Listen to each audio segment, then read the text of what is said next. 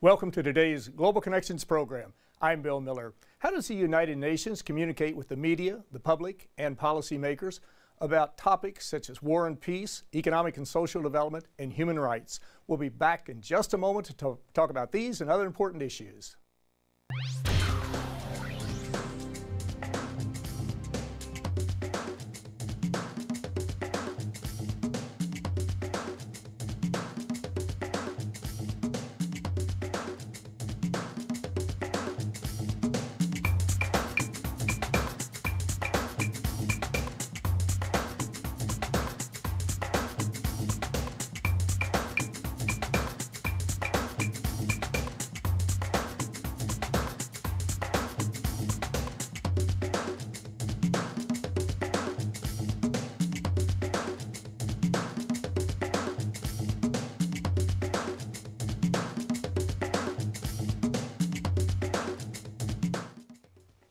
Welcome back to our program. Today we're taking a look at the United Nations and how it communicates about the myriad of topics it deals with every day. My guest is an expert in this area. My guest today is Mr. Maher Nasser. Mr. Maher Nasser has over 26 years of work experience in the United Nations system, during which he has worked in various capacities in Gaza, Jerusalem, Vienna, Amman, New York, and Cairo. Prior to assuming his current post as Director of the Outreach Division in the Department of Public Information in New York, Mr. Nasser was the Director of the United Nations Information Service in Vienna. Previously, he worked as Chief of the New York Liaison Office for the UN Relief and Works Agency for Palestine Refugees in the Near East, commonly called UNRWA. Maher Nasser, welcome to today's Global Connections program. Thank you. I appreciate you being with me today. Let's jump right into the Department of Public Information. Basically, what does that do? And then we'll talk about your office in a little greater detail. Okay. DPI, Department of Public Information, basically tries to tell the world what the UN does, what it decides on, and the activities that are on the agenda and issues on the agenda of the United Nations. It's basically aimed at telling the story of the United Nations, how it does it, so that there's a better understanding of what is this organization that member states are part of and that they contribute to it regularly, what it decides on, what are the issues on its agenda, and how maybe they themselves can have a role in supporting that agenda. Mm-hmm. And now your office of the Outreach Division, exactly what does it do, and who are some of the groups you're networking with?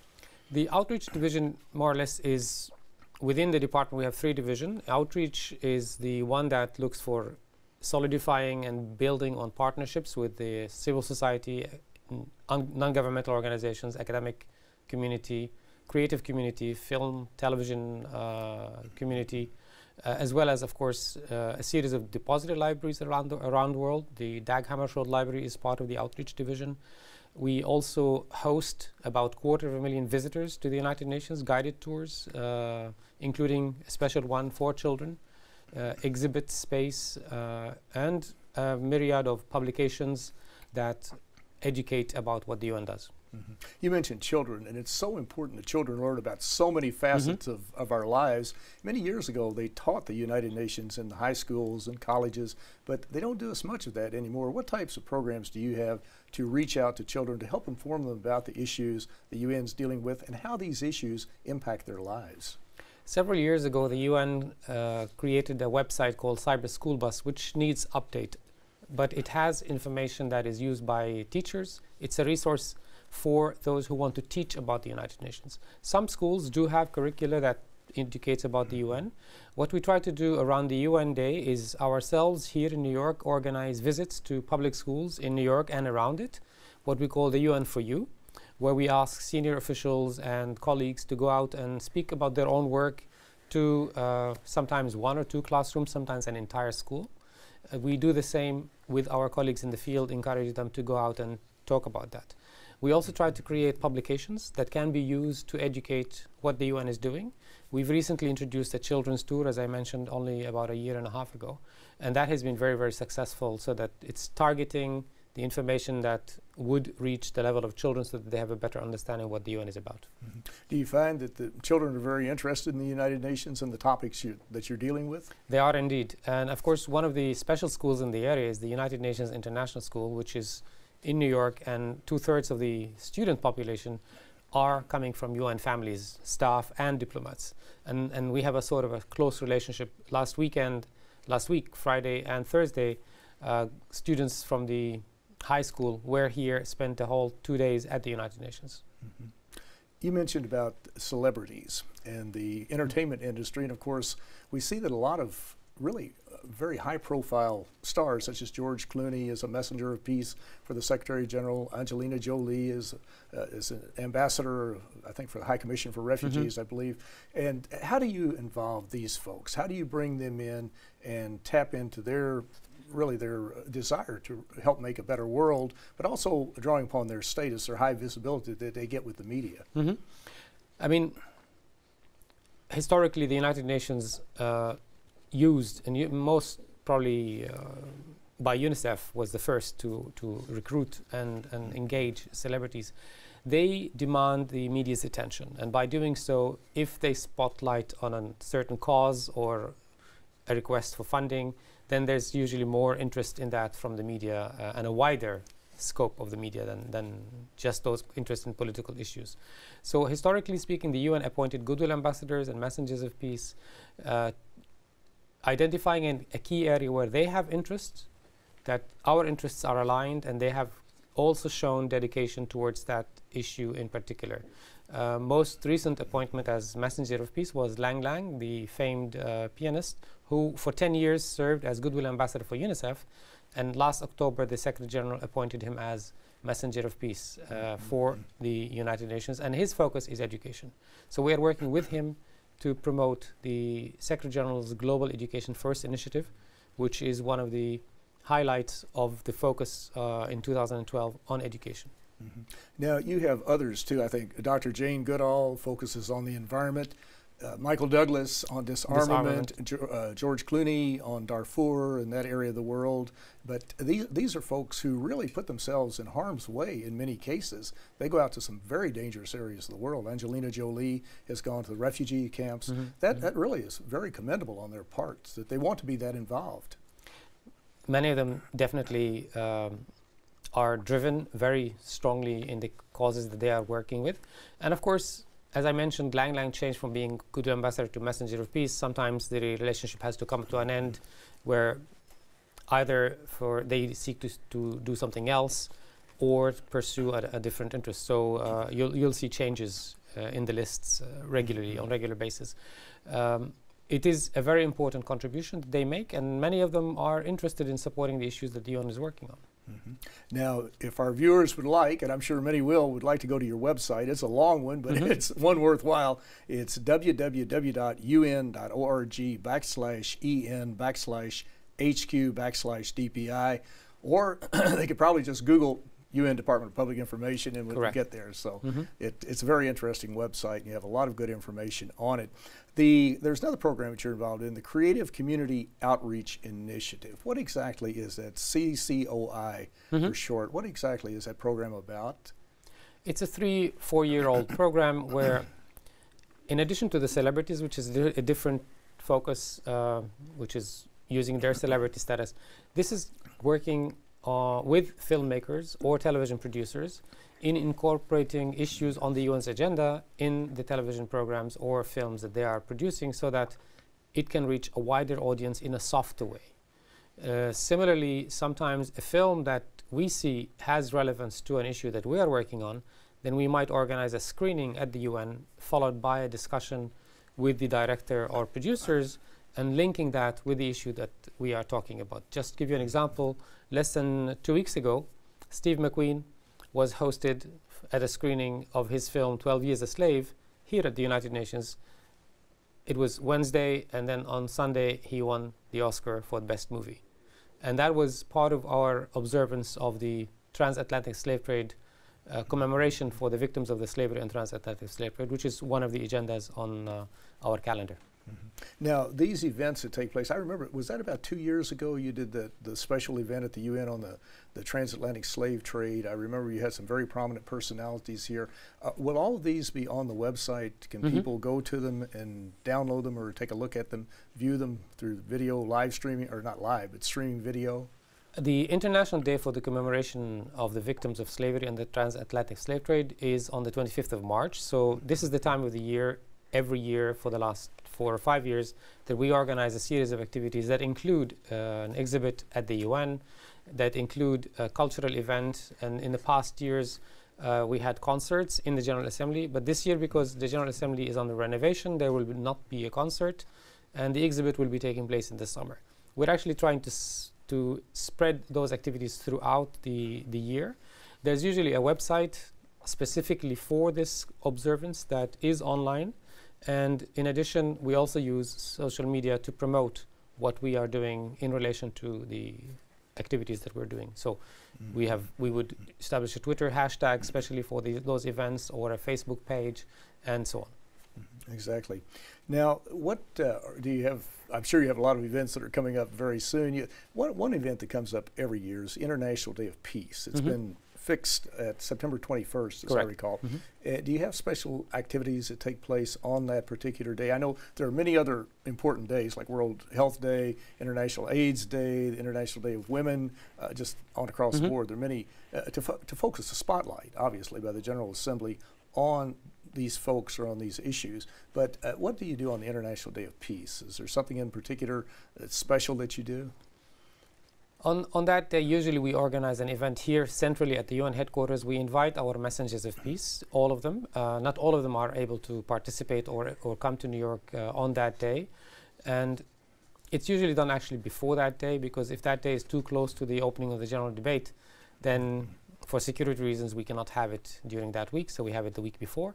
The event usually involves a traditional ceremony at the Peace Bell, which was a contribution from Japan to the United Nations, a ringing of the Peace Bell by the Secretary General, by the President of the General Assembly, by the Ambassador of Japan, and those presents from the Messengers of Peace, followed by a student conference where we engage students from nearby schools. Also, often we try to have a video link with students in countries where we have a peacekeeping mission, where it's Haiti or somewhere else, or another school that is interested in the International Day of Peace, involving activities relating to what those children themselves are doing to promote the International Day of Peace and the concept of peace as a way to resolve conflict. Well, you're watching Global Connections Television, which is an independently produced program. The opinions expressed on Global Connections are solely those of the moderator and his guest. Today we're taking a look at the United Nations Department of Public Information and how it disseminates information to the media, the public, and policymakers about really a myriad of issues that the UN deals with every day, dealing with war and peace, dealing with economic and social development, and with human rights. My guest today is someone who's very knowledgeable of this area. My guest today is Mr. Maher Nasser.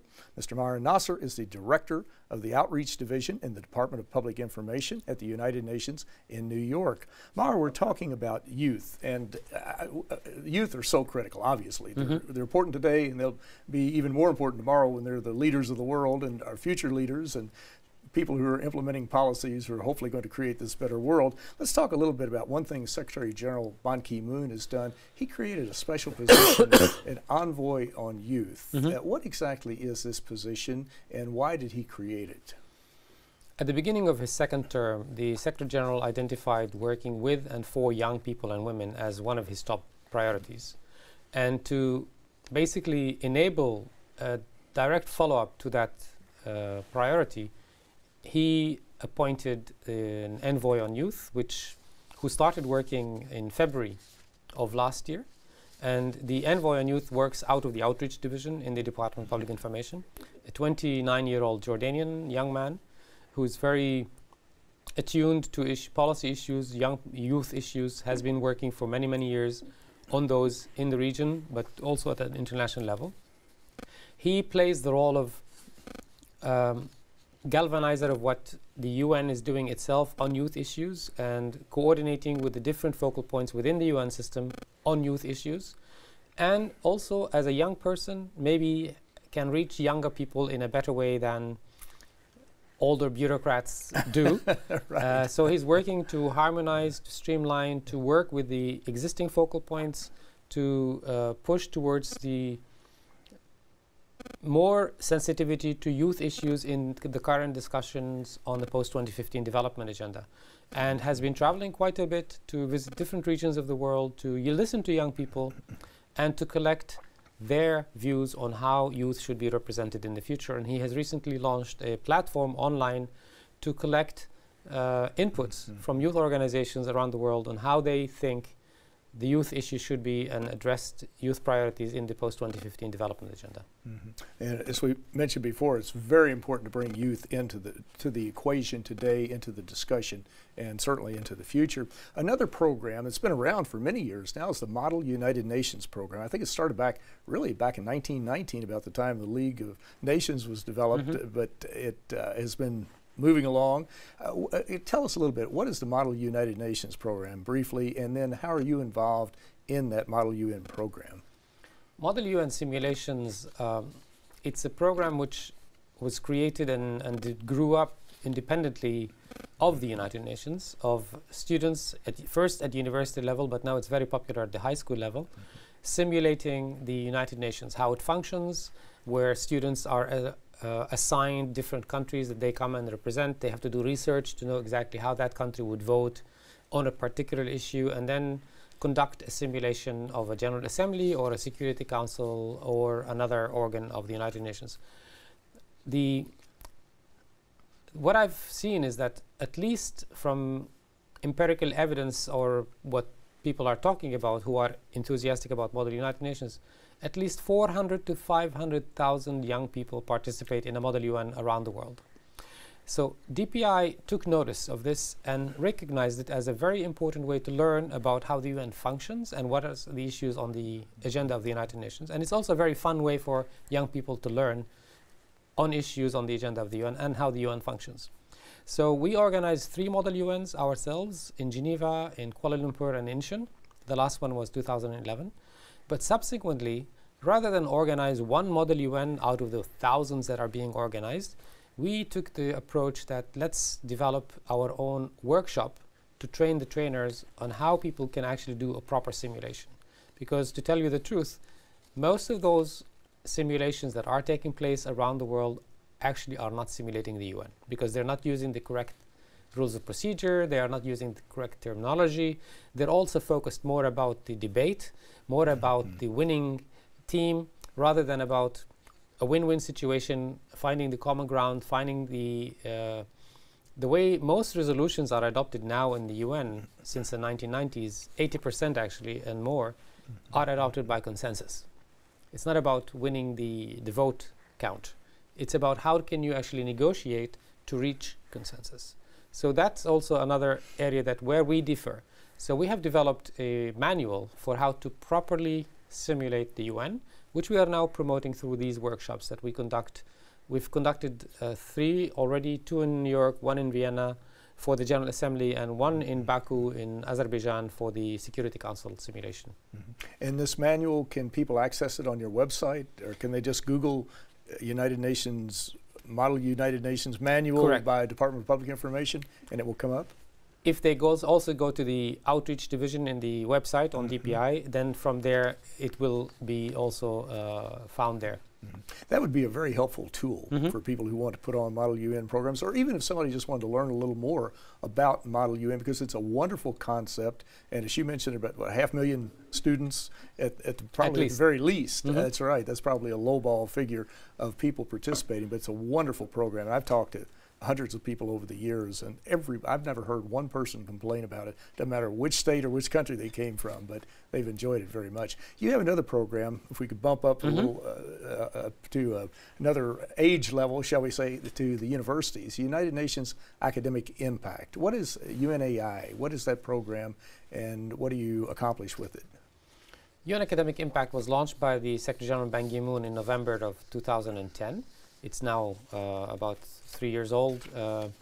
It aims to create a sort of a partnership between the United Nations and institutions of higher learning, academic research, so that they can work with us and with themselves to promote the issues on the UN's agenda to create a better future, basically. There are now over 1,000 universities in over 120 countries who have joined the academic impact.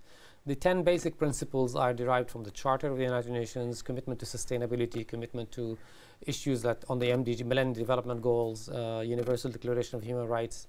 And by working with those institutions and by them working with each other, we hope that the responsibility of what they call intellectual social responsibility becomes ingrained in those institutions, and they contribute in a way to solving issues on the UN's agenda. Without research, without academic contributions, most of what we enjoy today in terms of improvements in health, in science, in technologies, would not be where it is.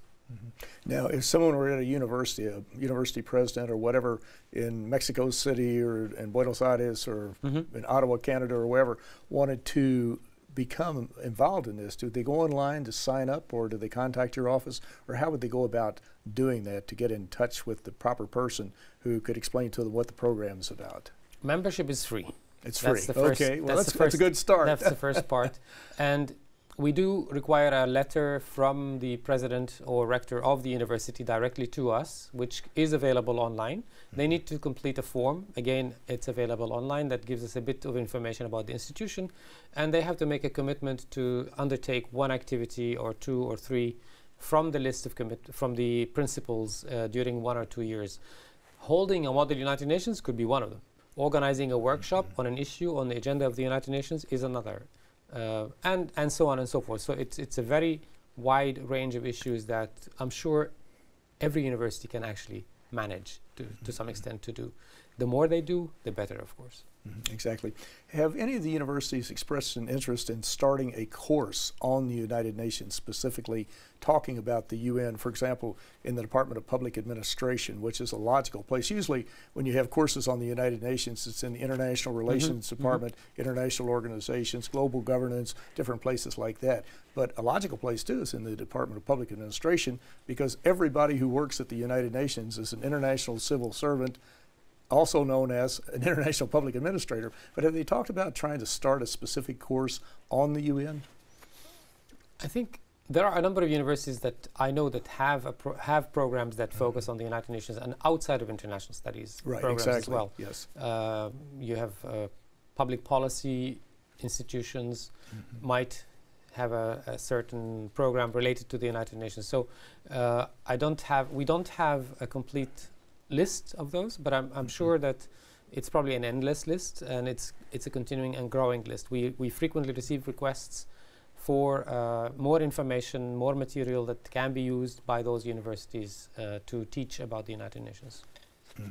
And again, if our viewers would like to go to your website, they can certainly do that and go to Department of Public Information and get more information about what we're talking about today and some of the things we probably will not have a chance to talk about. Well, Maher, you've got a tremendous network, a lot of outreach programs going on. Who are some of your other partners? So who do you've got so many, are there like 1,500 non-governmental organizations that are accredited with the Department of Public Information? It's a huge number, I can't remember exactly, but who are some of the partners, not to try to identify them all or pick one over the other, that you work with on these programs?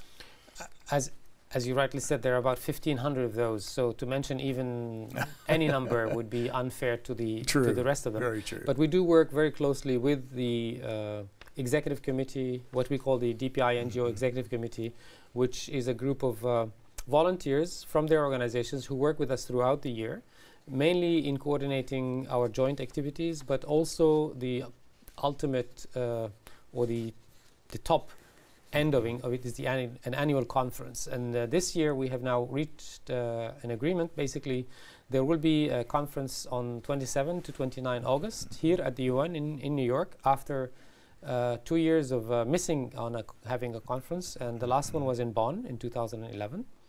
The conference will be looking at 2015 and beyond, our action agenda. So it's a contribution of the civil society on the discussions on the post-2015 development agenda. They will also be looking at issues related to climate change and where we are with the MDGs. So these are topics, and this conference is organized and led by the NGOs. Our role is to facilitate and to make the linkages within the UN system for them to be able to have a real partnership in terms of success in the organization and outcome of the document. And the outcome document in 2011, for example, from the Bonn conference, went directly to Rio Plus 20. At the time, it was seen as the main input or contribution from the civil society into the discussions into what went into Rio Plus 20 conference. Okay.